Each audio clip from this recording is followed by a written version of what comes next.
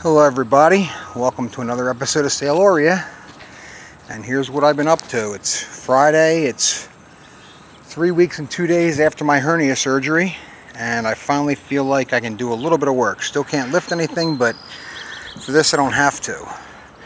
Anyway, this is what I got. The core is literally soaking wet. Can we see it dripping here? I think we can.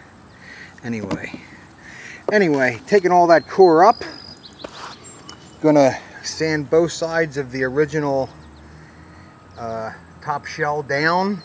I'm gonna lay that on the bottom, adhere it to the bottom inside, and then down there I have the Pink Panther foam that's got a layer of 24-ounce glass over it already. So I'm gonna cut that out to the shape. We're going to tuck it in underneath both sides here, or at least partially underneath both sides there, and we'll fill the rest with thickened epoxy. But that's what I'm up to here. Maybe tomorrow I can get this set up where I can actually show you, but really I'm getting the using the multi-tool.